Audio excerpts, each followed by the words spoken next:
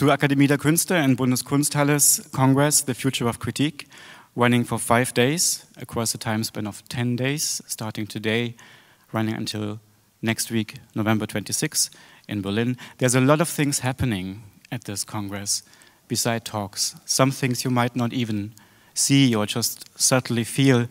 If you see a person who has something on their head or face, don't worry about them. If you see a person crying, you can approach that person and ask what's the matter. There's also memes happening around that Congress.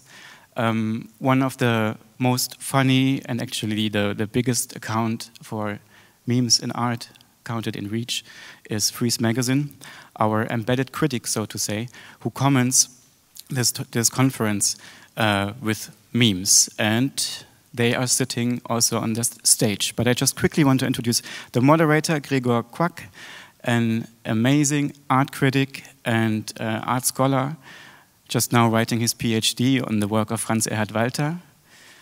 And yeah, memes versus museums, criticism after Instagram. Please enjoy.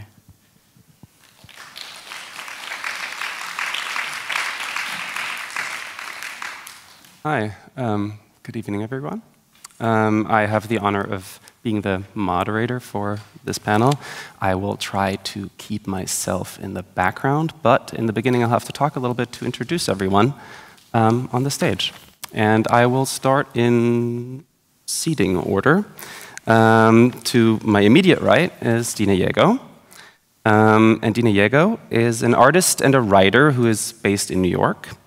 Yago is a founding member of the trend forecasting group K-Hole, which was a collective that addressed lifestyle and cultural phenomena from 2010 to 2016. Some of you might be familiar with, I think, the 2013 report on normcore, has since been active in a bunch of other avenues, also and importantly as an artist, and recent solo and group shows as an artist have been at High Art in Paris, at the Frans Hals Museum in Harlem, at the Hammer Museum in LA. And very importantly for our conference, Dena is also a writer, a prolific and a very insightful writer who covers and explains sort of movements in digital culture. And some of those important essays have appeared recently in the Eflux Journal, in Flash Art, and in Frieze Magazine, the other one, the one with an I. In 2020, Dena also co-founded Applied Arts, which is an artist-led strategic consultancy. Yes, all right. And to her right is Joshua Citarella. And Joshua is an artist and an internet culture researcher based in New York.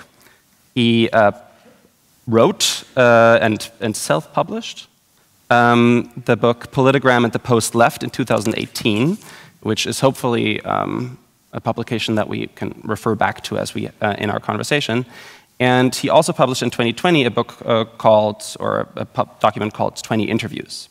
Recent solo exhibitions have been at the Bass Fisher Invitational in Miami, Florida, and at the Corcoran School of the Arts and Design at George Washington University in DC. He's the director of Do Not Research, which is an arts organization and online community that publishes writing, visual art, and more. If I can give you any of the many sort of links that one could cite for Joshua's work, there is a conversation with New Models, who were on stage earlier, where they talk about some of the themes that I hopefully will talk with from a slightly different angle in a minute.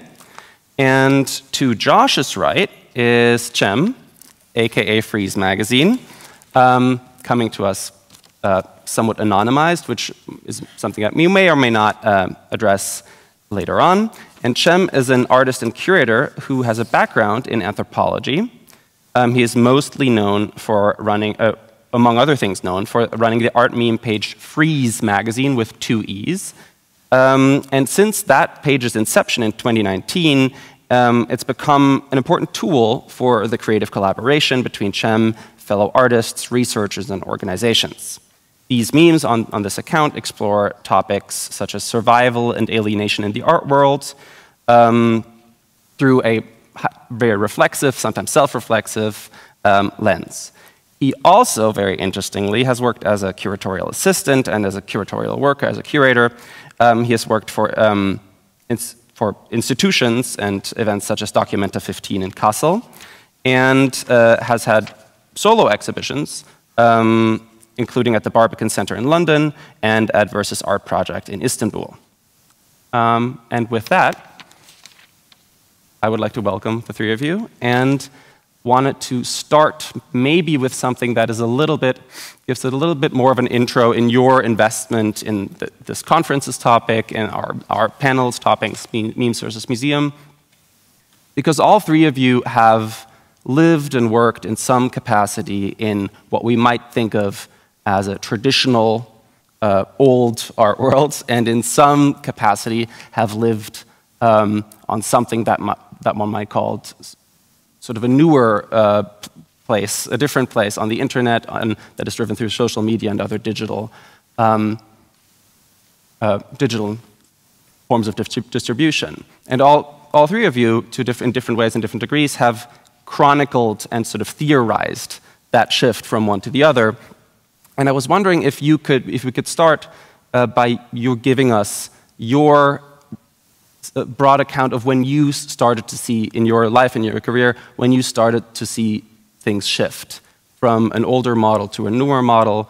Was there a moment in general and in your career when that happened? And I'll start, because you have written about some of these cultural shifts, with Dena. How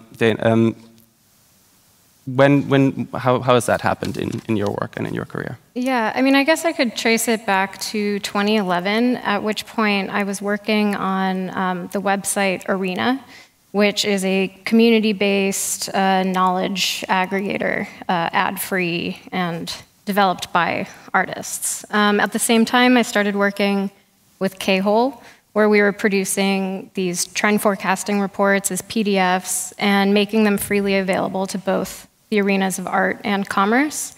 And then the kind of third thread was that I was also, and have continued to have my own personal artistic practice. I think between K-Hole and Arena, I was becoming more aware of the ways in which we look at changing cultural and social mores and the relationships that were happening in the commercial sphere, kind of grabbing from the art and cultural sector, cultural capitalism as we know it, and wanting to sort of look at the strategies that were being played out in that arena and make them known and give them names and language through which people could kind of talk about these forces that were being enacted around them. In addition to that, the language, primarily like language being the focus, would then circulate back into my own visual work. Mm-hmm. Is it okay if we go in order of Sure. of seating for now? Sure. Yeah, it's such a big question. I think I've spent a lot of time thinking about this, of what shifted in creative life between like roughly 2010 and 2020. And I think there are a few inflection points. I like to talk about 2012 as being this mass adoption curve for Facebook, when it was no longer just you and your friends, but it was also your mom, dad, aunt, and uncle. 2013, I think, is also very significant in that my immediate peer group of broadly post-internet generation artists all got their first solo shows in 2013. Bitcoin hit $1,000, and the internet very quickly became a real force, rather than this thing we used to talk about being digital dualism, where there's like the IRL and the URL and they don't touch. 2016 is a very important milestone as well, but I would say that broadly in that time frame there's been a drain on the the work that has gone into institutions for lack of resources and opportunity amongst the younger generation that have had to drift and find their way onto the platforms, right? So my framing for this conversation, which I think extends to cultural institutions, but also legacy media, where we could analogize, say, the New York Times versus Substack. We could also say that there are cultural institutions and then there's meme accounts. There's a lack of editorial oversight or gatekeepers, and those things can play out for better or worse. So I think it's difficult to determine when exactly the inflection point is, but I would say within that time period, there's a decisive drift away from these legacy institutions and towards forms of alternative media. Great. Yeah, and you're right. It is the huge question, but we have at least a few minutes to discuss it, and we'll get back to that. To all those questions you already raised about how to evaluate that shift, apart from chronicling it. How do we operate in it? How do we evaluate it? Cem, do you want to close our little fire round? Yeah, I think I have a slightly shorter timeline than my fellow panelists. For me, it really started like just before the pandemic, that I've graduated from school, like from university, and trying to get a job as a non-EU citizen in London. And like the difficulties attached to that. And then as this was happening, the pandemic hit, which obviously closed all of us indoors. And for me, that was a moment that I could just focus on making memes and focusing on that. And it really coincided with almost like a vacuum in the art world, that nothing was happening and everyone was just glued to their phones. And out of that, I guess this year was for me the biggest change with Documenta and everything, all the other projects I did around that, because leading up to this, like last year, for me it was more about trying to balance between making memes, keeping them as digital as possible, while not saying no to opportunities in physical spaces and other physical objects like publishing zines and so on. And yeah, it more entailed doing like installations about these, artworks about these, and try to be almost like an evangelist for art memes in institutional spaces. Mm-hmm. Well, so I think that leads us right into, so our panel is called Memes versus Museums. We can also, I think, one sort of verbiage that that I've heard you talk about and that we've now been talking about for a couple minutes is this idea between institutions versus platforms. Institutions being things that you mentioned, Joshua. Museums are institutions we're currently inside of one. But also perhaps, since we're at a conference about criticism or critique or both, legacy media, newspapers, magazines might at one point or another be institutions. And the interesting thing about all three of you is that you've been very active on both ends of so both on platforms and on institutions. And I wanted to ask about your experience with that, first of all, but also about sort of what you've learned from that experience. About, do you see those two? Do you see Instagram and museums? Do you see legacy media and social media always in conflict? Are they, for you or in general, are they always in conflict? Are their incentive structures similar and compatible or no? And maybe, since you mentioned Documenta, that must have been an experience, an institution that was also covered quite widely in the media. And you were sort of invited to Documenta in order to inject some of platform logic, perhaps. And so, yeah, I think that my only objection to that, I think this idea of like institutions versus individuals is like, I think, the wrong way to dissect this question. I think it's more about, because first of all, you could say that as individuals, we are all trying to institutionalize ourselves.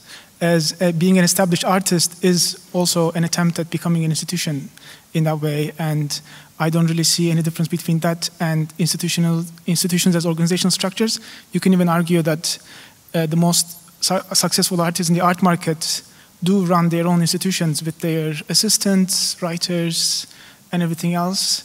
So I think the separation works a bit differently. For me, it's more about who you collaborate with, who you work with, and their intentions. For example, I see a big difference between, for example, as Kolya mentioned, I'm like technically the embedded critic of this symposium, even though that is a role that I am financially compensated for.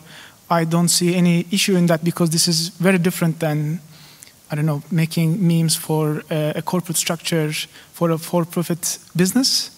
And I think in that way, yeah, dividing this in a way that is institutions, individuals inside institutions, interacting with them is, I think, not the most objective way to look at it. And my other part of this experience was actually to also fight with this perception too, like also within Documenta, that I don't know, maybe this would sound one-sided coming from me, but I had so much autonomy over what I could say or do with memes. But it was really more about working with people's expectations of how a singular institution Documenta is, for instance, and totally ignoring the politics within that, different people who are there for different reasons. And for example, I started by, to keep my work separate and transparent, my first idea was to open a separate meme account called Documenta to post Documenta-related memes there. But then quickly I realized that actually that just seems sponsored and doesn't fit the idea. And also people have a very, I think, romantic and idealized idea of how you are supposed to criticize institutions. I think same with anyone on this panel too, that like it's in the way that like I think it is clear that everyone, like, difficult to make money online just as in physical life. So I think this idealism around having to stick to just the digital space and only do that is very like a skewed way of looking at it. I'm really looking forward to us talking about the material realities of moving between different platforms, and we'll definitely get to that, because I know all three of you have very specific and very well considered models of getting paid for what you do sometimes. But if we could stick for 1 second with the platform institution divide, and you don't have to agree with it, but is that at all? I agree with it. Yeah. Okay. Well, I think I might have. Yeah, I think I got it from the podcast that you. We should mention New Models was the platform in which it first appeared. But excuse me. Maybe if I could just sketch like a broad, like, diagrammatically, like what are the differences. I have a Patreon. I also participate in museums. There's very different incentives and affordances in these spaces, right? So when you enter a museum or you log onto Instagram, right, you're entering the space in which culture is presented to you, either through a feed or through a program. There is, I think we could analogize institutions to roughly some type of representative democracy in which there's decommodified spaces in which experts can confer about what program is presented to a public. But when you get onto a platform, there are all of these competitive dynamics about what holds your attention the most, catering to libidinal lizard brain type of impulses. And there's a real power law distribution of what excels in the platforms. And I've been able to experience this in a very practical way in the last few years, because my practice exists half on the platforms and half in the institutions. And so I can see it's not just that something outperforms by like a small margin, it's like 10 to 1, 100 to 1. Like you will be known for one meme that you put out there, and that will outperform everything you have ever done, to the extent that your entire career in totality, all the viewership may never eclipse this one meme that you put out many, many years ago. Okay, so those things shape the type of culture that can be produced in these spaces in really, really dramatic ways. And I think there are certainly downsides, there are negatives to participating in institutions. Part of the drawback to representative democracies or elite experts and all of the problems that come along with centralization is that they can be captured by elite interests. They may not be accountable to a public in a meaningful way, but platforms as an alternative to that have instead created this, I think what is broadly agreed upon as being the most disappointing period of culture of all of the decades stacked up next to each other. You know, music is stagnant, culture is stagnant, art is repeating forms from decades past, and what we have today, if you show like, you know, what is emblematic of the type of culture that's produced in let's just say broadly the 2020s, you're probably going to put together an ensemble of TikTok memes, and that's just not the same meaningful, enriching experience that institutions were able to do in decades prior. So I think this is an important, I emphasize these points because a lot of my audience are recent graduates of BFA programs, or they're younger people, maybe they run meme accounts or what have you, and they didn't straddle this divide of being between the two worlds. You know, when I studied photography in SVA, I learned it in a color darkroom. My professors were learning Photoshop alongside the students, and this is really before social media even hits that mass adoption curve. So the idea that there was a different way of organizing culture is a revolutionary paradigm shift to someone who is 19 or 20 years old right now. Yeah, so I try to hammer those points home. And what is very curious in articulating or elaborating these points now is that a lot of people of older generations seem to have forgotten them, right? So we're learning by touching our hand to the hot stove and getting burned over and over again that platforms are just a very insufficient way of producing culture. They're producing things that are much more disappointing than in the past. And someone needs to be the voice to remind people of what we have lost. And I think this is the conflict that we'll get into at later points of the panel, but the incentives of platforms are so dramatically overpowering where, in my own experience, you know, 10 to 1, 100 to 1, those ratios are sizable, but in the scope of YouTube, we're talking million to 1, you know, tens of millions to 1.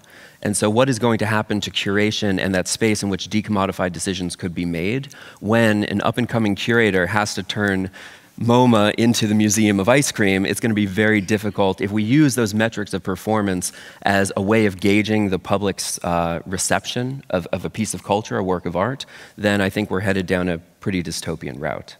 Mm-hmm. Yeah, if I could add to that, I feel like beyond just the economics of you know, platform machinations, there's also the fact that in an art institution there still is, you know, even as they might be steps towards it being a more democratic or open forum, it's still very much a top-down institution with curatorial vision and all of that being presented to a pretty clearly defined, even though, yeah, to pretty clearly defined niche public. Whereas any kind of cultural, you know, piece of content on that, once it gets shared on Instagram, is just completely pancaked and leveled next to any other piece of content. It's like full-on context collapse, and an artwork is having to negotiate with like a hamster eating a bowl of ice cream, and there's really, you know, no way to kind of compete with that. So I think that back to sort of like attention economies, that's what we're dealing with. You know, you have to deal with like the Museum of Ice Cream massively outperforming MoMA attendance, and that's the metric that new arts institutions are trying to sort of match up against, because it comes down to just volumizing ticket sales and getting more foot traffic through the door. And we're seeing that with the sort of like experientialification of museums globally. I think it's really interesting, and sort of I was that on a panel, memes versus museums, there's now a you know, it seems strike one for institutions, a defense of what has been what might get lost in that transition, which I don't think we have to debate is happening and has been happening. And I guess the next logical question for me is what to do with that shift. How does one react to it? And does one save, like, let's think about sort of, you talked about institutions, Josh, as a decommodified space of experts conferring about I don't know what you said. But if we talk about art criticism, that is one of the places that has stylized the expert from connoisseurship to art criticism. And I'm wondering if you think, if in your three views, is there a role for that job, the art critic, the professional art critic, in a changing landscape? And if so, what good things about that role can be rescued over, can be pulled out of onto Twitch. I don't know. Yeah. Well, maybe my collaborators, I'm sure, will be very unhappy about this, but I suppose.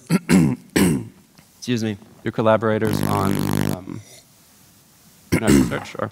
My collaborators from many years ago. This was in 2015. I used to run a meme account that had, coincidentally, or perhaps I'm not sure if you're familiar with it, a very similar name to Freeze magazine. It was called Freeze.de.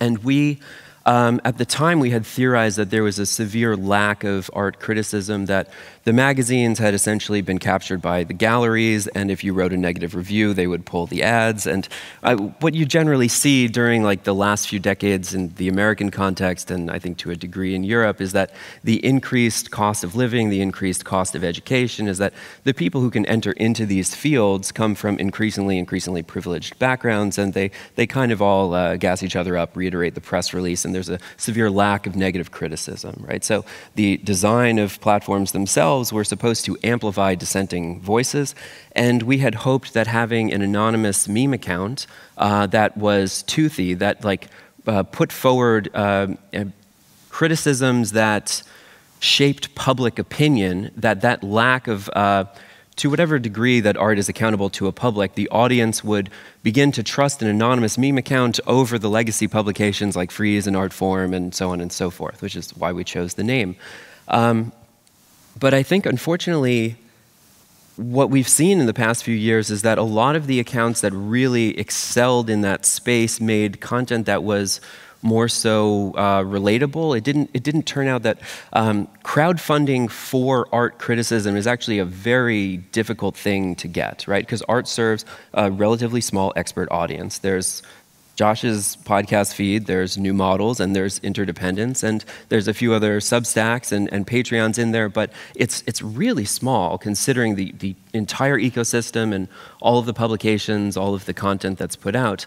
I'm not totally sure that there's a hunger for it. So what do you do in this process? Because one is tempted to make the claim that if there was a consolidation of let's say compromised expert critical opinion in the magazines, that you just have to congratulate everyone to maintain a positive voice so that the asset price continues to rise. That's, I think, broadly disappointing to people who really care about, but then what are they going to do? They're going to go out on Substack or Patreon and try to crowdfund their project that offers some kind of criticism.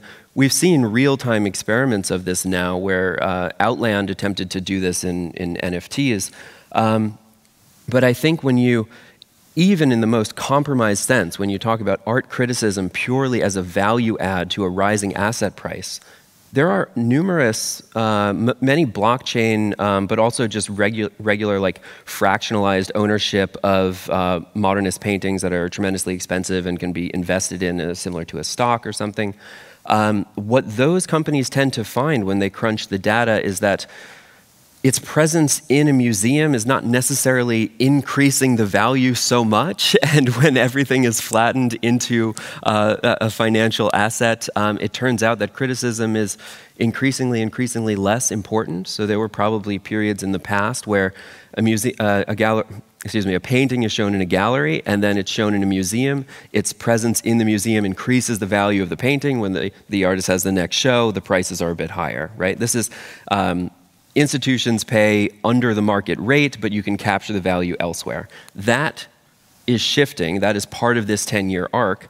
And so I wonder if we enter a period of just, pure liquid financialization where critical opinion is best expressed as dumping your Milady collection. That is the one anomalous example where a piece of negative criticism did manage to crash the asset price of a bit of culture. But broadly, I think I'm quite skeptical of the capacities for art criticism done on the platforms or in the institutions at the moment. I don't know if there's a place to be found for it. I'm trying to find it through this route, but obviously it's still quite precarious and murky to me. maybe just bring up the aspect of what audience we're talking about, as who is the audience for art criticism, because I think that in a kind of residual model that is this, it's a learned, educated, privileged audience who is coming to a piece of criticism in order to like enrich their understanding of capital A art. Whereas now I would say that maybe the audience for more of an institutional art criticism publication like Art Forum or Frieze is speaking more to like a cultural connoisseur of some sense that is really not looking to art solely, but also kind of like leveling that along with, reading Pete Wells of the New York Times and reading food criticism, reading music criticism, and that these sort of genre specifications are not necessarily the most helpful, and I think that, aren't very helpful today, and I think that the criticism that I find interesting, what you guys are doing, or new models, as well as the fact that it's speaking to a very like localized in the cozy internet sense audience. And I think that criticism that is emerging that speaks more to like social milieu or a specific scene is where, the critical work happens. Now it's speaking to an audience of peers almost. Mm-hmm.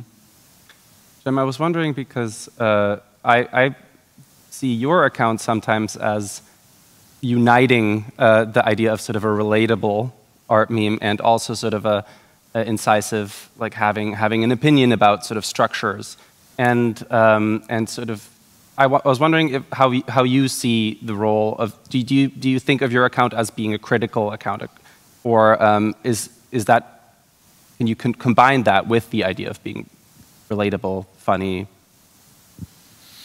My interest is more about trying to bridge that gap, as you say, that I think, because I think there are so many things you can say about the art world, about how corrupt it is, how there's so much market manipulation. You can even think about art criticism as a tool for this too, unfortunately. But I think the biggest problem is that I think putting out facts like this doesn't really change this model, or doesn't really make any significant change. People just turn their backs and just continue what they do. So I think it's important to kind of find a middle ground between that kind of, is like a bit more fluid, that is between like just goofy memes that make art historical references, and while mixing that with a bit more critical, a bit more direct messages, and then kind of creating a soup out of those. Because I think, to add to what the other said, I think also we're having this discussion against the backdrop of just pure precarity, financial precarity in physical and digital spaces. So obviously it's very difficult. And on the other side of this is things such as Gagosian announcing a board of directors, almost adopting this almost corporate model, or like making the way for that. So I think it's a very critical moment for the broader financial systems too. And I think we're all kind of in the same bandwagon. Well, then maybe that is the point at which we turn to the material reality of it all, and which is always sort of a backbone behind all these developments. So I think it's interesting, Cem, that you're saying, for you the difference is also between accessibility, not so much between digital or analog, but also between open and accessible and niche. And you said a similar thing, that there's a shift from an assumption of a general audience to a connoisseurship, audience of peers. And I think one of the interesting things that we were talking about earlier is that in online spaces, it's sometimes counterintuitively more financially smart to address smaller audiences. Or it can because there's different financial incentives. So maybe if we could, as much as you're comfortable sharing, all three of you, how does financial and sort of having to pay rent concerns affect where you work and how you work there, and how critical you can be? I don't know who wants to start.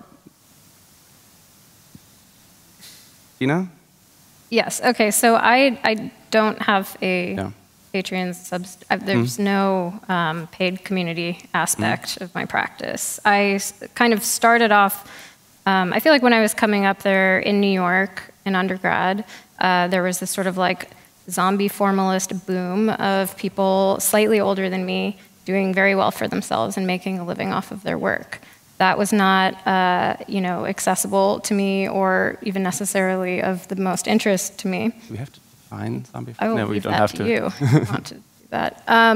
But it I graduated into the recession, had this realization that all of the, publishing jobs that my peers would have been getting had just all kind of like vanished in the Condé Nast, centralization of everything, and just kind of woke up in 2010 to realize that everybody was working in branding and strategy in this more kind of like effusive marketing zone. And K-Hole kind of emerged as a critique of that and also kind of playing with the form, and also over the span of 6 years ended up being like pretty solidly recuperated into being a criticism of that, into operating as the thing itself. It all became our day jobs. Now with applied arts as well, I kind of have continued on having this practice of doing branding and strategy consulting as a way to kind of fund my own art practice, but also because the ideas that kind of circulate in that sphere, the very specific economies of language and communication, become the material for my art practice. So that's how I pay my rent. Yeah, so it's, they run parallel, one funds the other, but also intellectually informed. They intellectually inform one another as well, and they're not in, do they ever come into conflict? No, I mean, there were a few like client NDAs that I kind of had to wait out, but I think also just another thing to say is that, this promise that I could adjunct, be a professor, have that be the acceptable role that an artist can occupy, I really, that's not accessible. That's not like a livable life in the States at all. So it's sort of been the crumbling of these institutions of like socially acceptable things for artists to do in order to support their work, and have kind of made it more central to my larger project to talk about like what people actually do have to do in order to make things function. Yeah, I quite like this model where your half your time is occupied with the primary sources of what your practice is about. And I think that's a very, it's a very healthy, relevant type of practice because it's connected to the real world in some meaningful sense. But I think that what we've kind of seen is that there's, although that may be the preferred model to work through, it's available for increasingly few artists, and that your time just tends to get occupied by one or the other, and there's divergent paths. Maybe this relates to the different types of monetization and the different incentives and affordances of these spaces, but maybe to try and, I'll just share like a quick anecdote for this thing of like what you can say in one context and what you can't say in another, that I wrote the first book, if you can call it a book. I guess it was an essay with a lot of pictures. I won't congratulate myself too much. It was like a 10,000 word essay with a lot of pictures. It was in 2018 that I wrote it. I'd been working on it in the background for a while. And Politigram. This was Politigram, the Post Left. Yeah. And I couldn't find, although memes had reshaped the national political discourse, everyone was up in arms about these transgressive images on the internet. There was no one in the art world who was interested to platform this stuff or to contribute resources to do the work. I was able to get, which I'm very grateful for, and I've been a huge supporter of Rhizome's program, I was able to get a small grant through them. But the entire field, the relevance of this thing was of such a tremendous scale that you would hear about it every day. You would see it every day when you open the internet. And there was total silence from the art world. Like absolutely nothing. I mean, there was like 4 panel discussions. So the way that like all of the internet, all of this language about, the open source images and sharing and making aesthetic work that was, engaged a public, like all of those things which seem to be implicit in the institution's mission statement that were in some ways captured by made real in a new way through these communications technologies, there was total silence on the front of the art world. So what I did is that I went out and I crowdfunded resources to be able to publish on these topics. And then I wrote another book about it. I did lengthy interviews. I've done numerous collaborative projects, 2 different books with people in that space. I've watched them go from being a radicalized 13-year-old to de-radicalizing, joining a local punk band in where they go to college.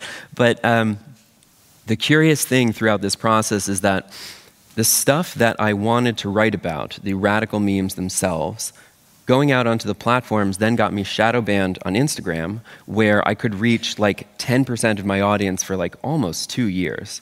Right, so in the programming that we did with Rhizome at the New Museum Theater, I'm able to project these memes in a space in which they can be shown for contemplation and critical discourse, and then if you try to show it on the platform, you are removed. Can we, I know this is, everybody knows what it is, but nobody knows what is, how did you experience and what is shadow banning in that context?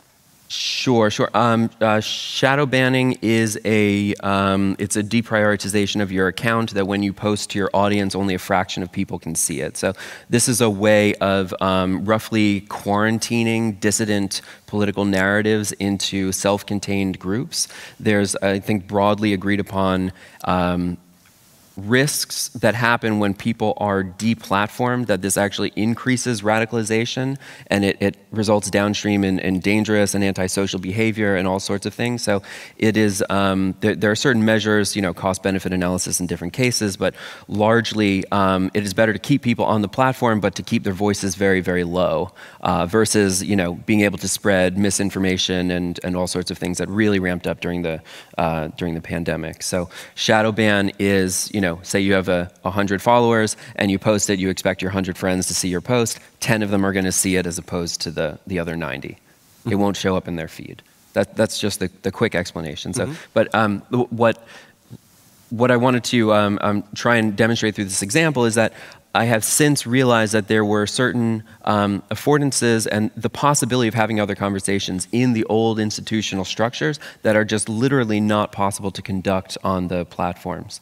So, so where do you go from here? Do you try to rejoin the institutions? Do you try to stake out, this increasingly marginal position on the platforms?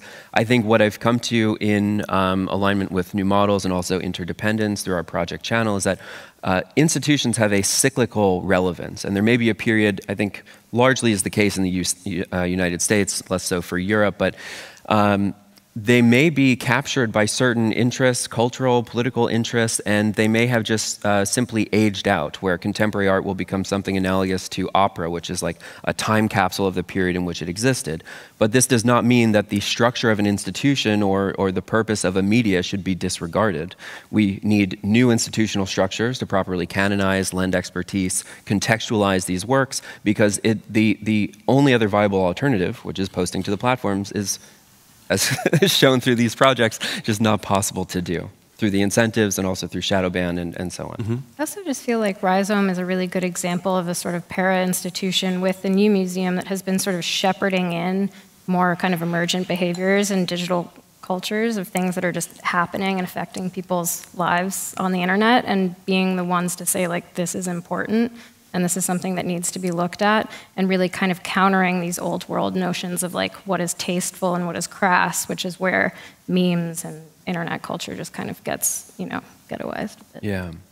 Yeah, and I think, if you look back to some of the origins of these institutions, it can be as simple as something that was a listserv. Like it was an email blast, or it was a project space where, a handful of artists used to just like pin their friends' work to the wall. So they have quite humble origin stories. And maybe this emergent behavior that has cropped up through social media in the last few years just needs a new generation of people to lend aesthetic expertise to those topics, and a new institutional place to show these things. Mm-hmm. Yeah. Do you want to respond directly? Because otherwise I would also kick it to you to sort of, because I think the conversation also differs a little bit between the US and Europe, because the question when we talk about new institutions is always, where would the money come from? We're currently in the Bundeskunsthalle, so in the federally funded institution in the former capital. In the US it's always, it's often, unless with a few exceptions, connected to very, very, very wealthy individuals. And I was wondering if that should play into where the new institutions could come from. Where does one go to house and preserve criticality, criticism, and critique? Cem, do you have a way to loop into that conversation? I guess I have a response which is like in between both of your questions. For me, it was a bit different in the way that, like, for example, doing things like Patreon or crowdfunding wasn't so successful, and I kind of floated around a bit, and then this having a job as a cultural assistant was the main way I supported myself since like starting Freeze. That was the biggest chunk of this, I guess. And then beyond that, for me, it's more about first of all, like maybe having some ethical consideration or some sort of consideration of like conflicts of interest while accepting invitations. And beyond that, I'm more interested in doing things that kind of keep memes as digital first entities, artifacts, whatever you want to call them, while creating physical projects that kind of support that narrative. That, like, I think I also don't agree that like a blanket no on doing physical projects is the right thing to do just because digital projects are more important. I'm definitely more interested in just making memes online and just posting them.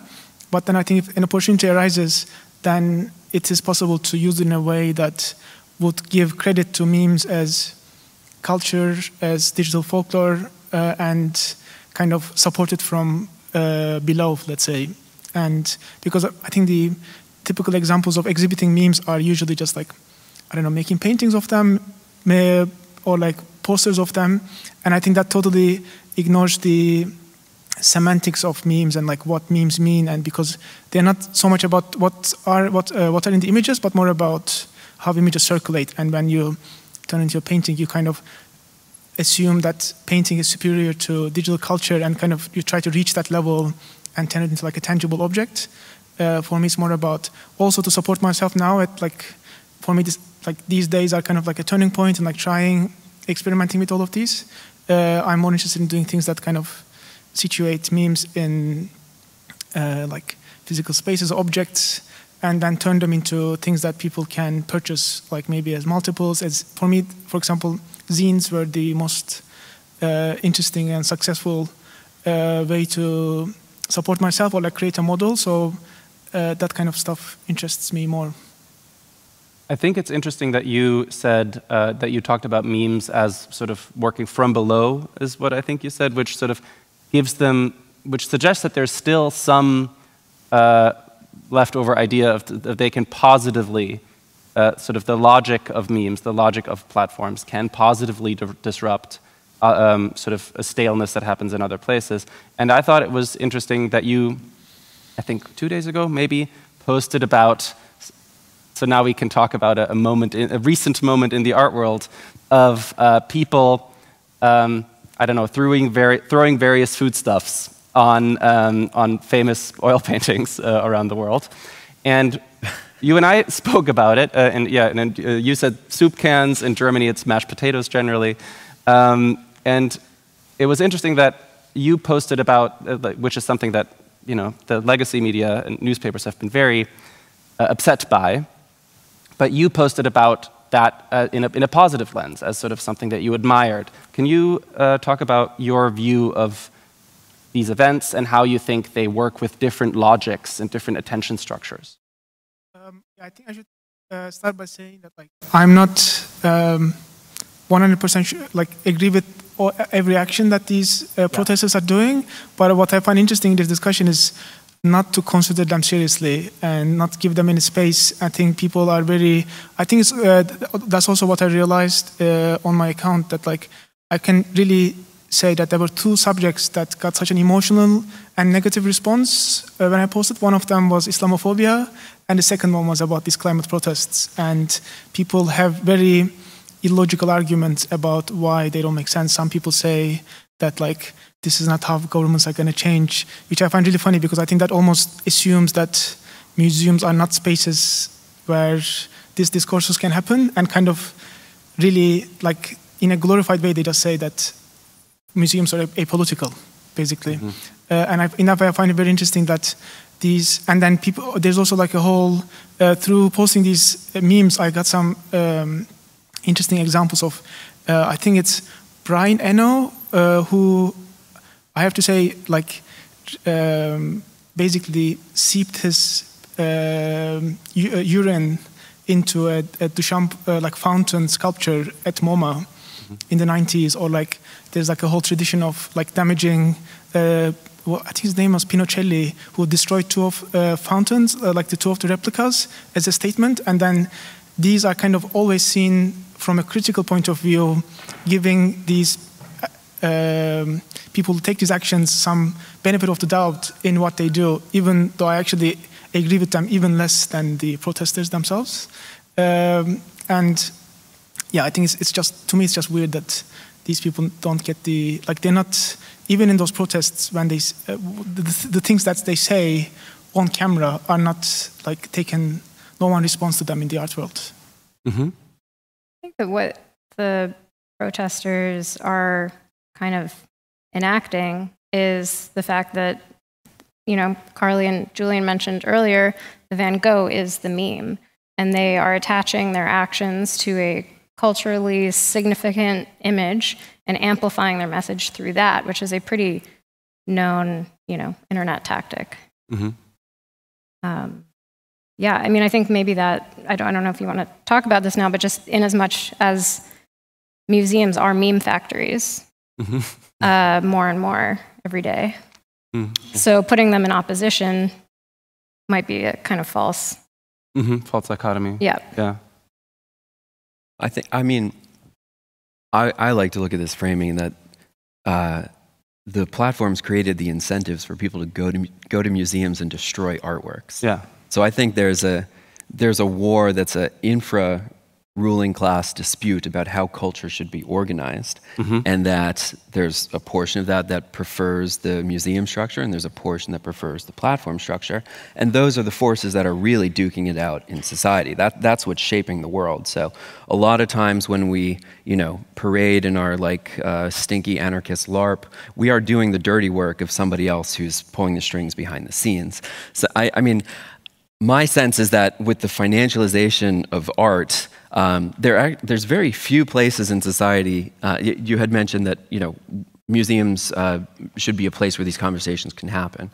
I think it's more of a problem that there are so few places in society where you can have these conversations. Just, you know, abstractly, conceptually, where could you imagine going to destroy a multi-million-dollar object? There's not many places in society where you can access it. And so coordinating something as simple as a reading group of like radical politics in New York, I mean, my experience is really specific to the States, but I think the States that model is kind of slowly being rolled out everywhere else. You know, where can you have that conversation? Not many places. And so, yeah, I worry that what's going to happen in this course of financialization is that the increasing political instability, I think there's a hazard in this conversation generally that we have not, we're extrapolating out curves that are very unsustainable. And so what, you know, the waning possibilities for criticism should do is to prove correct over time, that we are like, in a way, trend forecasters in our critical analysis, right? That we're holding, to make a crypto analogy, like we're staking out a position that we know is going to be correct or valuable in the future, and we're doing that against the odds right now. So imagine, if you will, a world in which the art world has been completely financialized. Museums are under increasing stress and attack from activist groups under conditions of political instability. And what you see in that model is that the institutions are becoming less accountable to a public. They're having less of a impact on the asset price. They're increasingly inward and elite focused. And so the activist attacks on art are going to become the excuse for museums to finally close to the public. And then you get just totally inward elite capture of cultural institutions, pure financialization, no public accountability, and you get a political dystopia because these activists are just wrong in their prescriptions. They're like, I mean, we're like the idea of like, okay, we're going to power our society just as long as the sun shines and you know it's not cloudy or like it doesn't rain or whatever. Some of these ideas are just flat out bad, right? These are like actually very, very minoritarian ideas. So yeah, I see different factions now being instrumentalized by these two ruling class interests of broadly, in a cultural sense, aligned with the platform, aligned with the institution. And you know, we are more or less like pawns choosing temporary alliances and critical support with one side or the other to further our agenda. But I think this bodes very, very poorly for our field, these activist attacks on art. Yeah, just moving forward, I just want to say that actually, like, I guess 98% of these protests don't have any intention to harm these artworks, or they didn't, because these kind of paintings especially are the next always... one will. The next one will. These are the incentives. You get more and more views, which is what the platforms have designed, that when someone finally does destroy it and it's not behind glass, that's going to outperform 1,000,000 to 1 that like, oh, this one, you know, the next comment doesn't say, it's actually safe, don't worry. I have to say, I think that's like a shallow reading of this, because I personally don't feel like, not because I agree or disagree with what they do, but I just don't feel like I'm in a position to criticize them unless I do offer an alternative in forms of protest to what they do. And also considering the imminence of climate breakdown and how real this is, like even just this year, all the things that happen in the world, even in Germany, on the Rhine, how like these are very clear signs of what we're going through. So like unless I can personally do something that is an alternative to what these protesters are doing, I feel like I'm not in a position to criticize what they do, because they have no intent of harm in doing this, and they are not harming these artworks. And I think we are in a desperate situation to kind of draw attention by any means necessary. Okay, so yeah. Just to get into it, if I can just build on that scenario that you're outlining. One institutional response that doesn't, you know, that protects their own assets but doesn't really negate the act of protest is shifting their activity onto the digital sphere.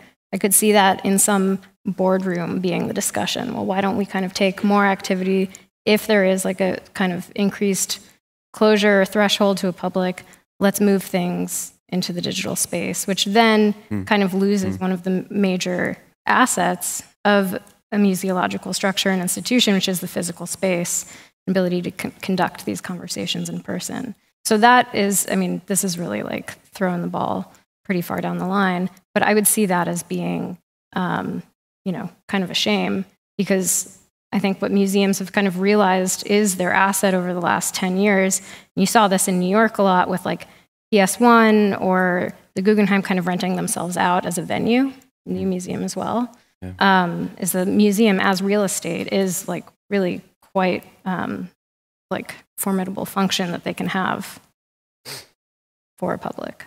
Yeah, yeah, it's I imagine a version of this to just extrapolate a little further, that imagine a museum that's so hollowed out that it has to close to the public because of activist stunts, and then it just literally becomes a content production media company where they're a YouTube channel or something like that. Yeah, I mean, I think that we should make explicit here, and this is more so the dynamic in the States, but like the place that the you know, American museum funding comes from is like the reason why the donors are so enriched is because everyone else is under conditions of severe austerity. Yeah. And so the reason why people are taking these dramatic actions is because there's no other political action, like they are desperate. I completely agree with this. But I'm not sure that these actions are actually going to further a solution to the problem of like tightening budgets and austerity and declining quality of life.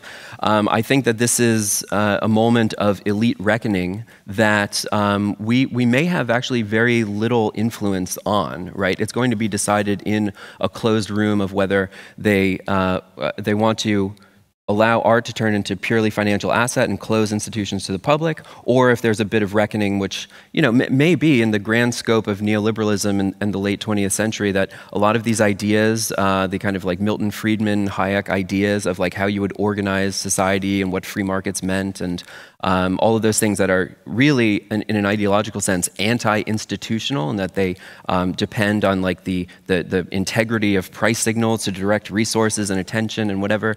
Those ideas went into the design of the platforms. If you get an Audible subscription, if you get, it's part of Amazon, right? You get a complimentary free copy of the audiobook of The Road to Serfdom by F.A. Hayek, right? So I think there's a real conflict that's emerging here, and we may. I'm hopeful that there's enough of a few legitimate, well-intentioned people in the room that they will recognize that this period of elite reckoning has to be met with a really sizable ideological shift. It's being played out in the arena of cultural institutions, but I don't think that we are powerful actors in this game. We being? We as artists, as critics, as participants in that world, people who make content or voice opinions. I mean, I would also say that the trend in exhibition, content over the last however many, let's just say 10 years, isn't about putting more Van Goghs on the wall. It's about putting more Pip Bloody Wrists. It's really kind of not necessarily ivory towering even more than museums already are, but it is moving towards this like experientially fueled democratization of art in order for those spaces to kind of produce content that then exist on Instagram, which then feed back into the cultural validity of the institution again. So I don't, foresee people throwing cans of soup or potatoes at like in a Yayoi Kusama infinity room. That image sounds so good. That's a good meme. That would do well. That'd be ice cream, yeah. Excellent. At least you can just squeegee the thing. Exactly. It's already behind glass. Yeah. But to maybe abstract from various foodstuffs in museums, I think what we're sort of getting to is something of an idea that different forms of distribution of information have or don't have inherent types of politics. And Josh, you referenced your book Politigram earlier, which sort of traced a certain section of young political radicals on Instagram and other places, and now but now you're also saying, if I may sort of translate that, there's different rich people at work in institutions and in platforms. They have just read different books, basically. The billionaires that running the platform have read sort of capitalist and have read Hayek or various anarcho-capitalists. And the question is then, is there at all a meaningful difference in the inherent politics between these different media? Do you have political choices at all in where you distribute anything? Like, do you think about that at all? Sorry, it's a wordy question, but. I think the hope is that we could, so let's analogize New York Times over here, Substack over there, cultural institution over here, influencers over there, broadly in this two-sided framework. If a narrative is not sufficiently represented in the legacy format, what alternative media should do is create the strong signal that collects people to gather under a set of ideas, and then building sufficient interest in those ideas, the most activated following of that audience will then become members and found some type of organization, and then that can become a competing structure to the legacy media, political party, what have you.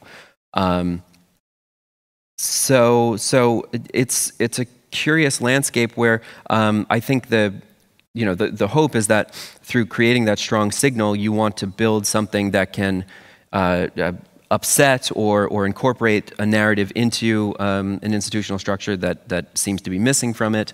But the particular way in which our media ecosystem is designed now is really, really oppositional to those things. And it creates fandoms, it creates things, audiences that follow sensationalism and outrage and all sorts of like divisive, nonsensical tabloid type of low information understanding of these issues.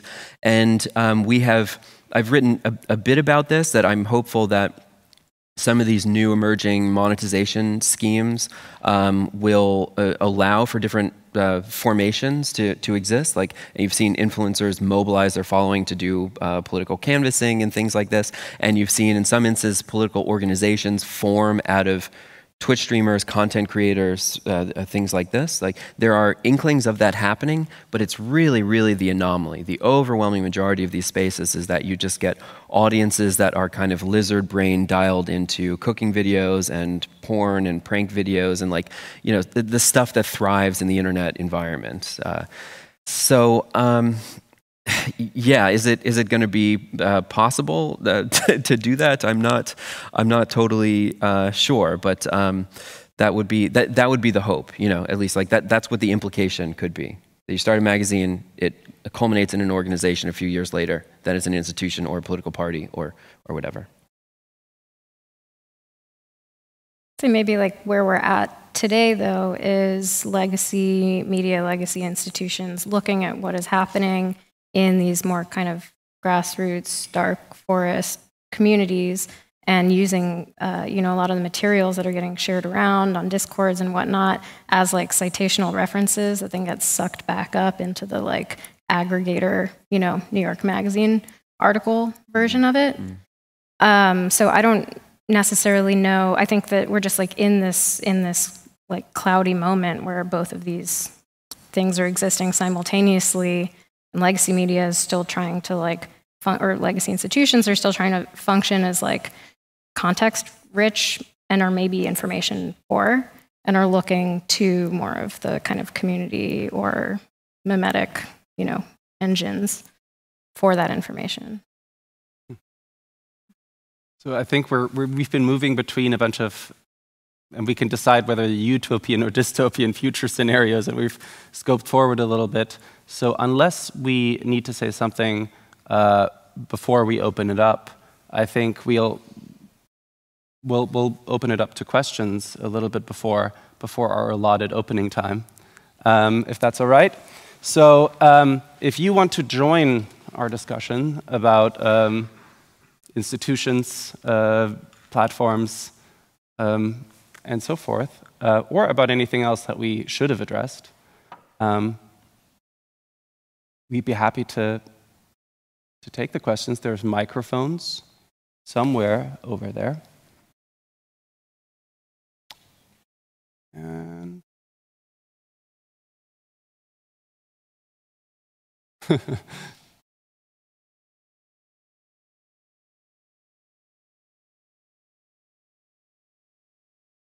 Hi.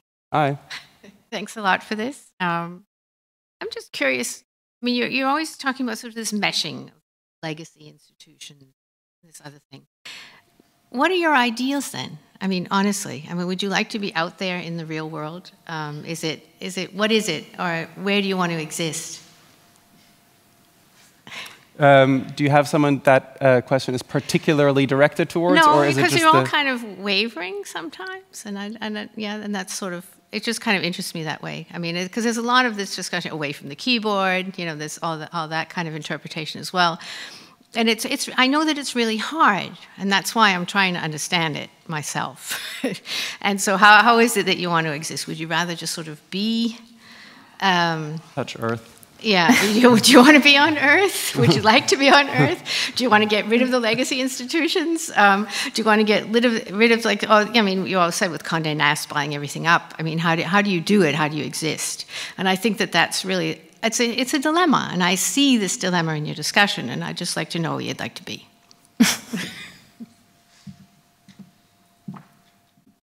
I can just go off on that one. Yeah, please do. I mean, I feel like I'm a very social creature, and I think that all of the all of the organizations and collaborations that I've worked within have been working towards a kind of tight communal sphere of discourse amongst peers. I feel very much a part of a community, and for that I'm very thankful. I don't think that the touching earth on the keyboard dichotomy is reflective of the existence that we live under, and that is just the reality that we're parsing. But in terms of am I only interested in existing in an online community? I mean, I think that some of these literal new models that are emerging are about kind of bridging those two things. And I think that we've seen a sort of shift, especially during COVID, of the internet becoming a much smaller place with fragmentation away from some of these, big platforms towards the kind of cozy net on, that meshes like a Discord, a Telegram, a, WhatsApp group and all of that. I mean, I think in a very abstract way, the ideal is to kind of create a structure where you are you can pay your bills, you have a sort of a regular form of income that doesn't compromise your critical position. And that can take different shapes. I think we are in a very fluid period for all of this. So it's just, I think we are all kind of having our own attempts at trying to do this with the opportunities that come or with things that happen. And I think this is actually the case for anyone too. I think it's the same with being a critic hired by a newspaper too, that's actually not a very different model than this. Mm-hmm.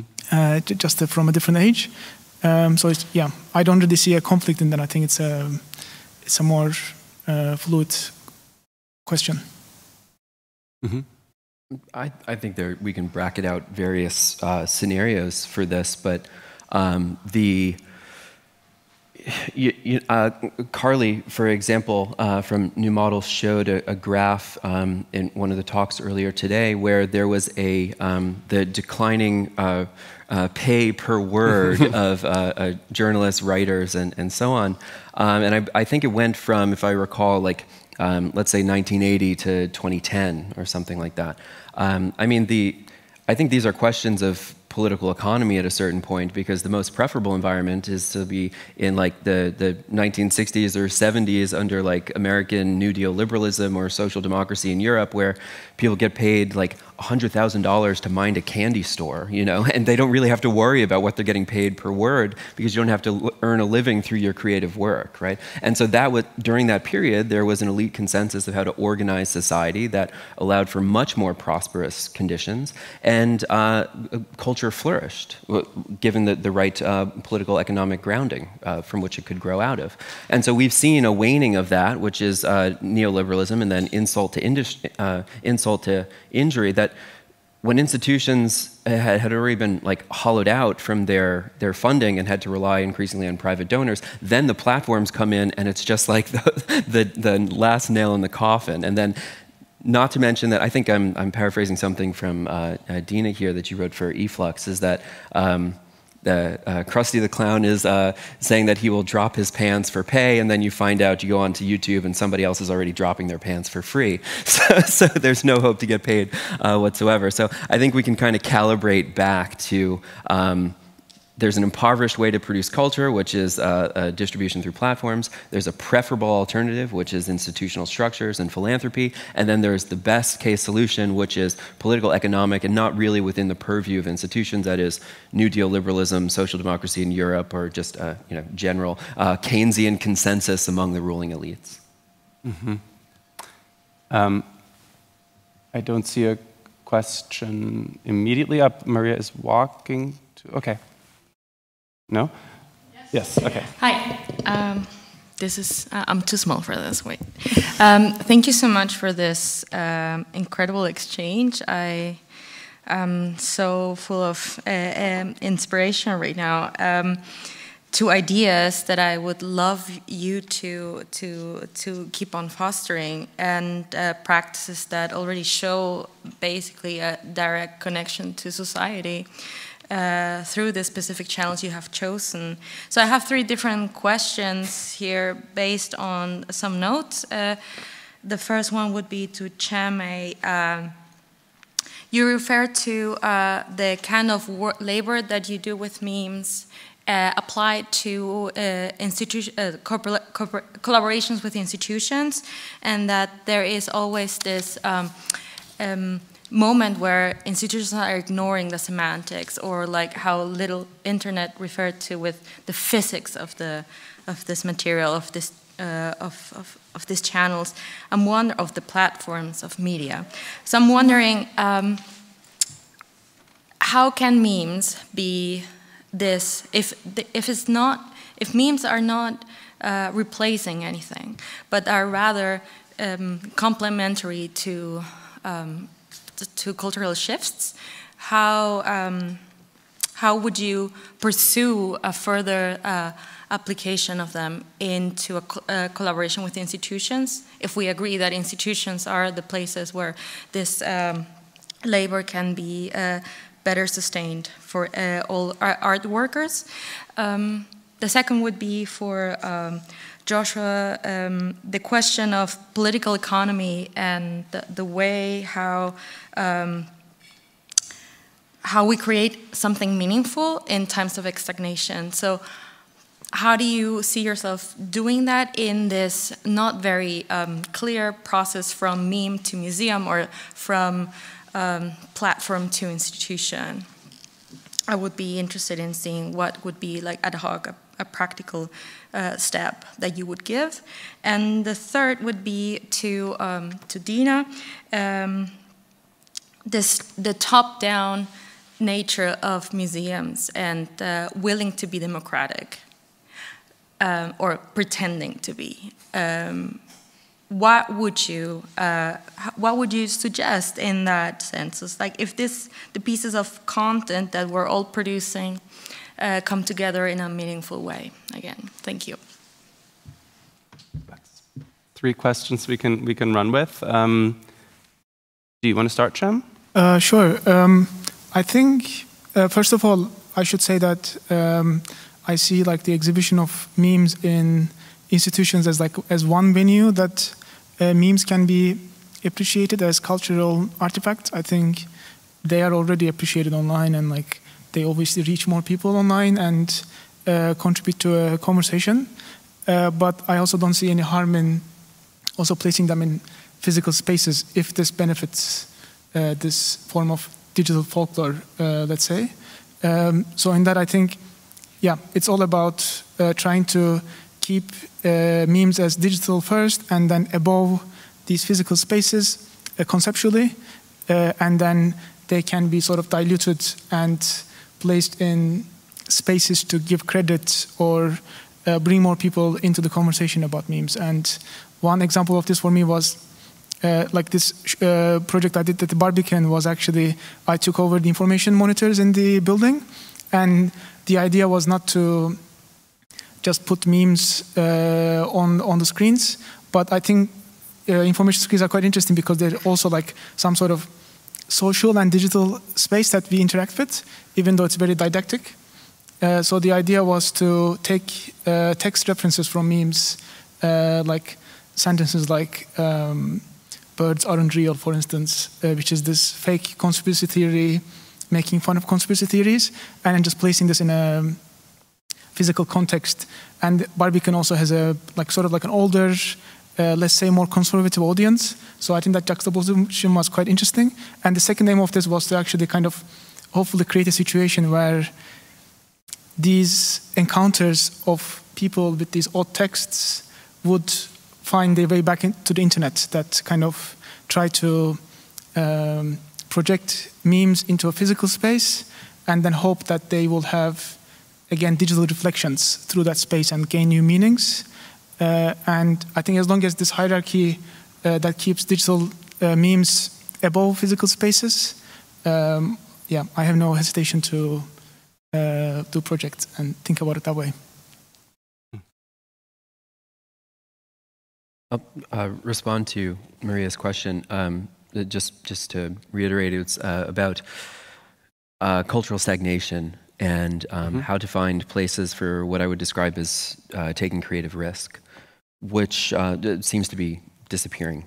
I think that what you see in the fields of cinema and in music is that we have now collected so much data about these fields, about what will perform well. This is maybe, I'm sure Dena actually has thoughts about this in a marketing sense, but that you more or less are able to market test before you make the investment. And so there's something like an early adopters benefit where we see legacy IP like, you know, Star Wars or Marvel or these kind of infinite reboots that we seem to be trapped in. And then you see pop stars that have very lengthy careers, whereas the new people relatively pop up and then disappear with increasingly shorter careers. I think of the film The Irishman as a perfect example of this, that it was more cost-effective to invent software to make Robert De Niro younger than to invest in the career of a new actor, right? So that's kind of like the ultimate example of like a stagnation in like a period of American history where the cost of living was, only so much, and there were more ample resources, and then people could do this wild experimentation, take all forms of creative risk, because they were not dependent or as dependent on markets to obtain the necessary goods for survival. So during that period, like, whether your painting show was a hit or a flop, you were at relatively lower risk to lose your housing, energy, healthcare, food, or what have you. And now the state for a lot of people who are, of the younger generation, and certainly the kids who are coming up, if every show you produce is not a guaranteed hit, then the cost of failure is that you are severely impoverished, burdened with debts, unable to meet your overhead, and so on. So, yeah, I think the best example that we have for this, given the just practical realities, are things like you try to find good actors in the current institutional structures that can subsidize the tremendous risks and costs associated with producing art. This is how we find ourselves in institutions, you know. Yeah, and maybe I certainly can relate to your experience as an editor and having to facilitate projects against, you know, severe conditions for the talent that you're trying to cultivate and promote. Yeah, and I guess to answer the question about what arts institutions can do in a turn towards whatever actual democratization might look like, I think the Irishman example is really good, because that's something that art institutions can do, is can take, you know, the old, make De Niro young again, but also put him in the context of like another young artist who might need that clout in order to sort of buttress their own, you know, market value or importance or canonization or whatever. I think that that's something that an art institution can do really well, is contextualize the new and the old rather than sort of regurgitating in a pretty retrograde way of like the hits. The other things that I think can happen just in, I understand this question is coming from like a what are your solutions sort of perspective, which I appreciate. And I would just say that like looking at what the material needs of those producing art and those receiving the art are, and like most artists that I know are time poor and poor, and usually the space to produce work, the time to produce work that is remunerated in some form or another, is something that an institution can do. And then the third thing, which I think that we haven't touched on so much, is like, can the institution function as an archive, which is a resource that a lot of individual artists or communities can't really, you know, afford with their own infrastructure. Rhizome, not to just like keep harping back on it, but like that is one of the larger projects that they're having, is like creating a sort of living archive of a very specific slice and time span of net art. So I'd say that those are just a few. Mm-hmm. I don't see anything immediate coming up. I think one of the, and I think this might be a place to sort of wrap up some ideas if we have anything else that you guys want to add. But I do think one of the interesting things is that in a panel that is called Memes in Museums, we didn't call it that, but that sort of there's this, the answer to criticism after Instagram is we should go back to before Instagram, or with like a certain defense of institutions. And I think then the next question for that we can talk about also is that there's a reason why people had a desire to move beyond institutions in the first place. And the question I think that's going to be interesting, and I think this is also, for example, a difference between Germany and the US. It's harder to be really nostalgic about New Deal sort of timeframes in Germany for obvious historical reasons. And so I think one of the interesting things will be if we really do want to preserve institutions, if that is really something that we want and we think that they serve an important function, we have to think about how do we maintain them while also getting rid of some of the staleness, the closedness, the elitism, the racism, the so forth that institutions have had in that moment too, in that historical moment too. And so I'm not saying that we can solve that in the remaining 6 minutes, but I think that it would be my takeaway that if we agree that that is the project to build new institutions, the question is how can we build them in a way that preserves that and avoids those pitfalls. I'd say like in an ideal form, legacy institutions are pro-complexity. They're spaces for discourse that afford a level of time spent with work and ideas, and that is something that is extremely valuable and is devalued on other, digital platforms that are kind of harping on your attention spans and whatnot. So I think that is a critical element of institutions that may have been like kowtowed a little bit towards the incentives of social media platforms, but should be protected at all costs, I think. Yeah, it's an enormous frame, but I think what I would say in response to this is that the contrarian position of saying that platforms are a less preferable alternative to institutions is not meant to valorize all of the baggage that comes along with institutions.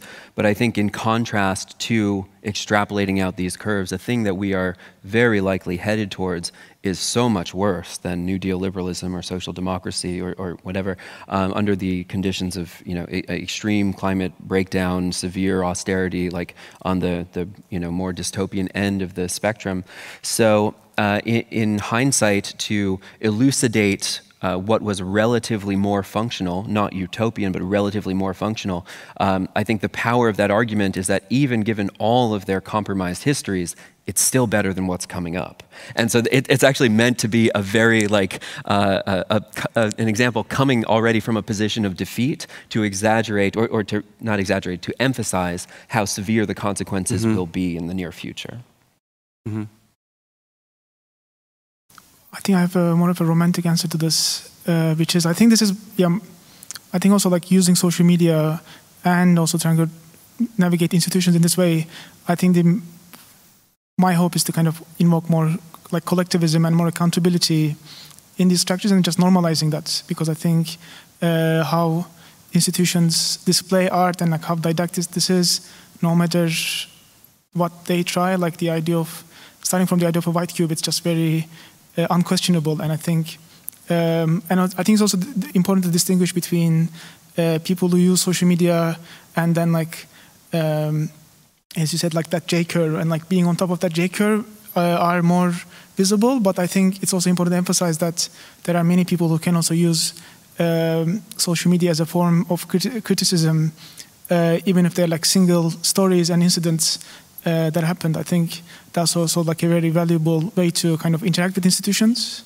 And I think hopefully our work can kind of normalize that too, that like other people's voices are also heard through this, that because this becomes a route that you can take to and use it as an open forum to interact with institutions. Mm-hmm. Yeah, I think that is actually, I think, a great way to end, because we have three very different ways, and the one thing that we agree on right now is that the pro-complexity argument, that there's a desire to keep things moving and keep things complex. And any last closing words? Otherwise, that's the closing words. Thank you very much for sitting with us for an hour and a half. And thank you, Cem, Joshua, and Dena.